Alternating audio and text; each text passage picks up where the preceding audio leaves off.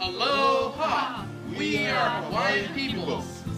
Hello, my name is Dean Hershey and I'm Project Director.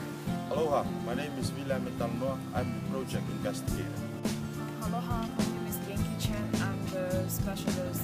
Aloha, my name is Ayan Kim. I am the one of many programs leaders. The purpose of our organization is to create unity, mainly focusing on the native Hawaii. We are a relatively new organization with new ideas and new innovations.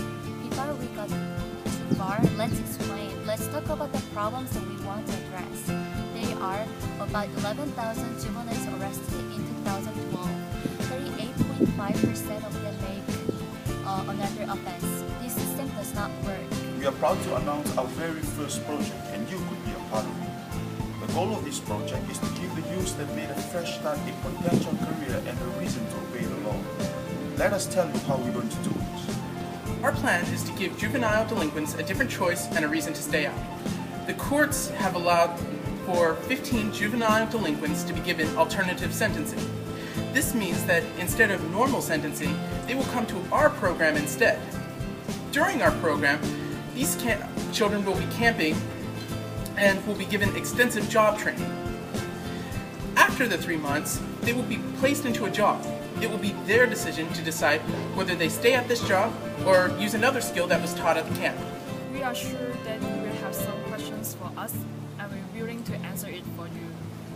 First, why we need to set up a camp? Because a camp will provide the best environment for learning. The youth, they don't have to worry anything they need because we are going to provide them all.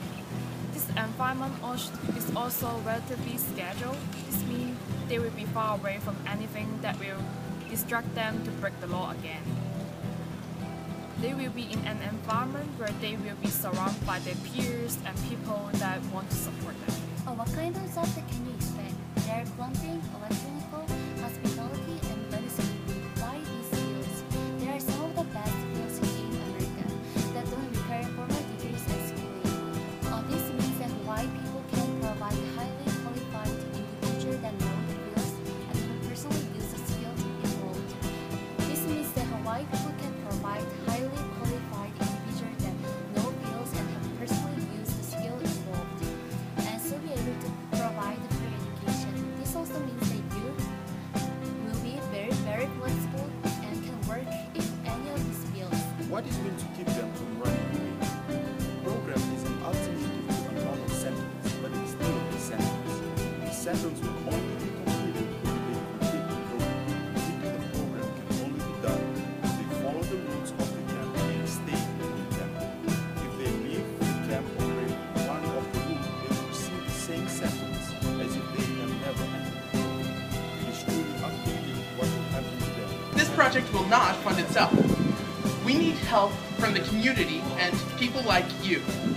For $37,000, we are hoping to make this project a reality. Every single dollar is going to help.